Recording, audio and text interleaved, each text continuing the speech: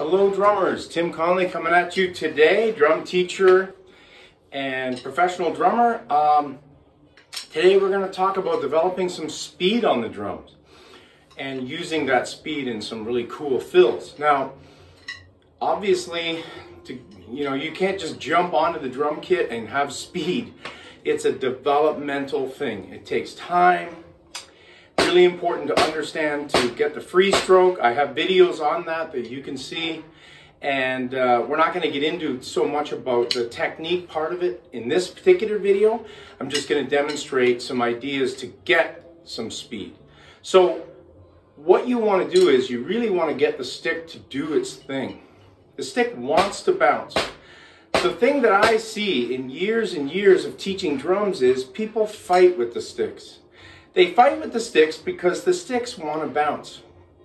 You have to let the sticks bounce, okay? Now, one of the things I want to talk about is positioning on the drum.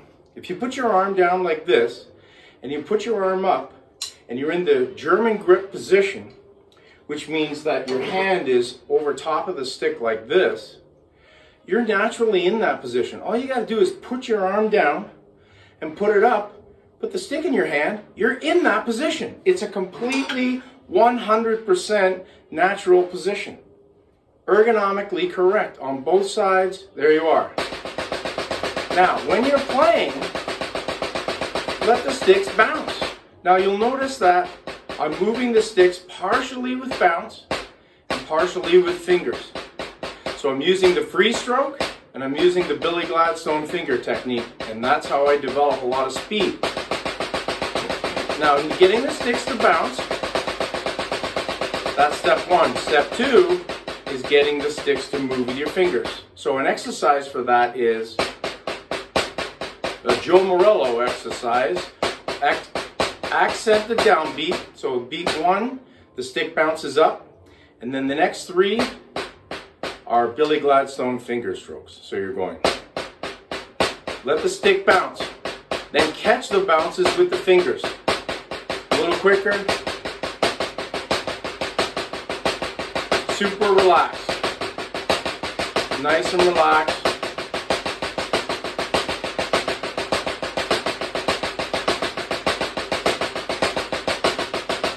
Two of them.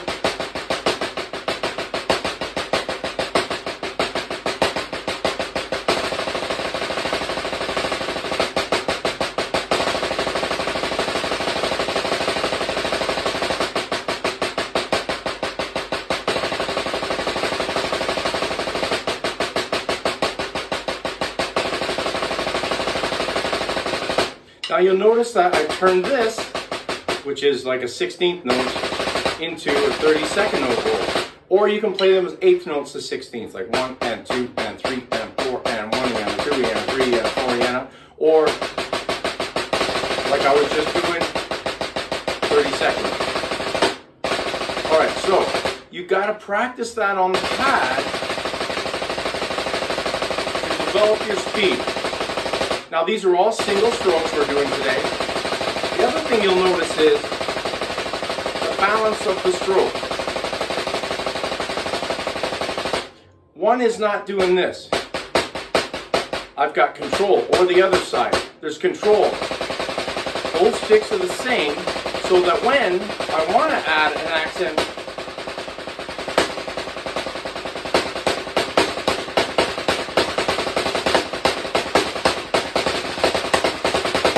I can add that accent in as I feel necessary. But you got to get your sticks to bounce equally. From this, we can develop some speed. Okay?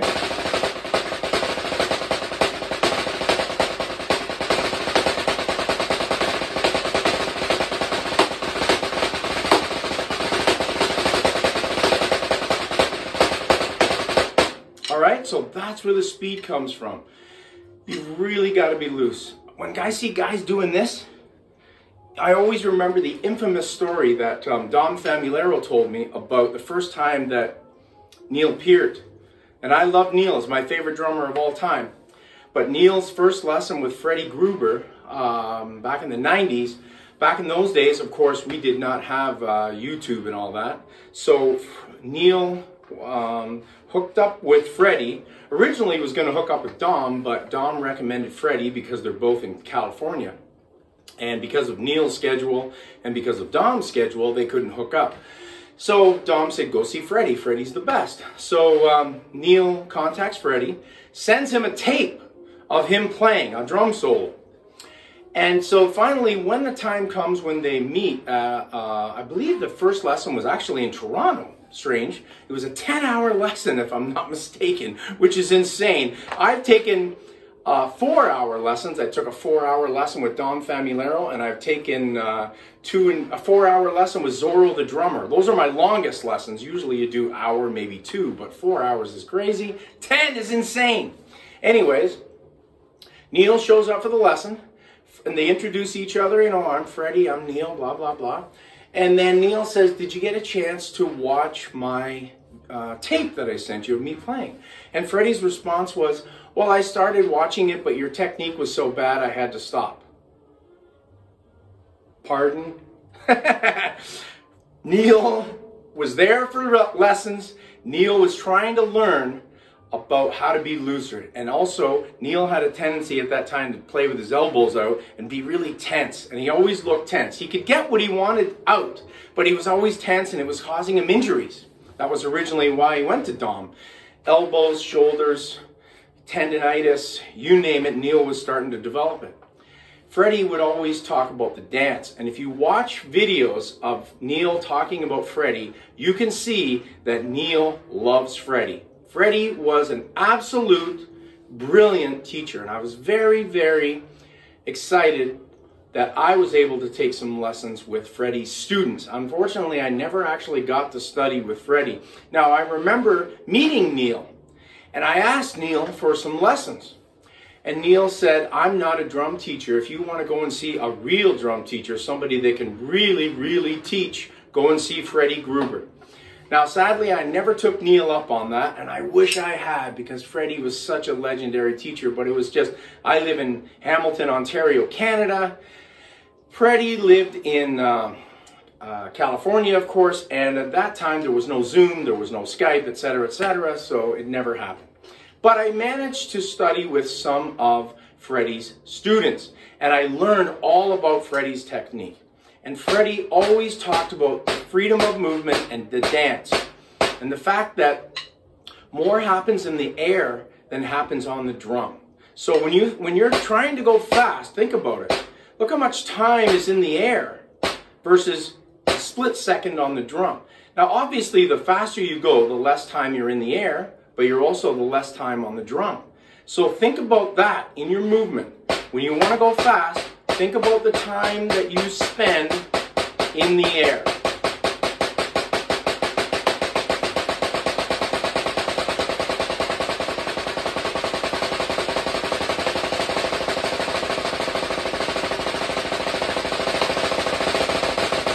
Whoops.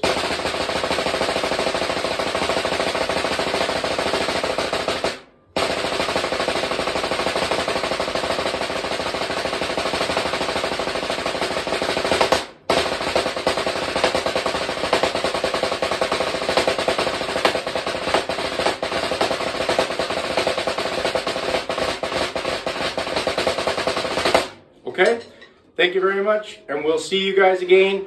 This is part 1. Part 2, we're going to take it to the kit. Awesome. See ya.